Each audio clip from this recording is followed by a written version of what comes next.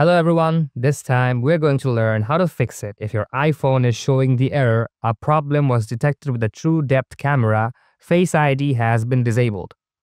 This issue can occur due to various reasons such as software glitches, hardware problems, or misconfigurations in settings. Here are the effective solutions you can follow to troubleshoot and resolve the issue. Solution 1. Check for some quick settings. Open your phone's settings, scroll down and then tap on Accessibility. Scroll down and tap on Face ID and Attention. And ensure that require attention for Face ID, attention-aware features, and haptics on successful authentication is enabled. If these three are already enabled, you can toggle these off. After that, retoggle these options once again.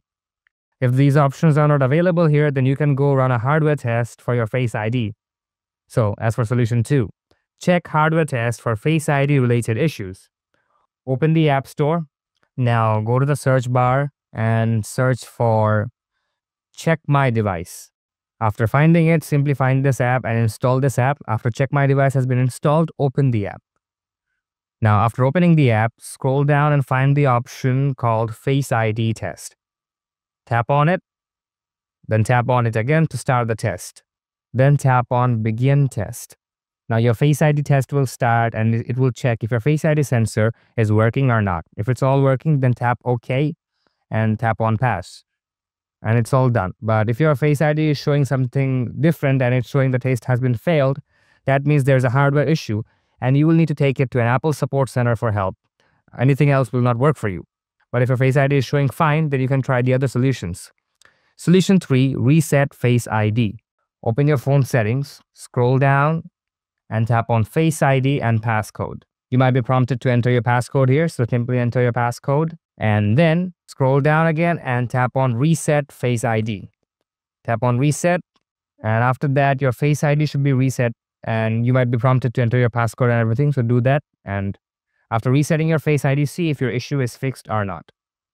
Solution 4, update and give a reset to all settings. Open your phone settings. Scroll down and tap on General. Tap on Software Update.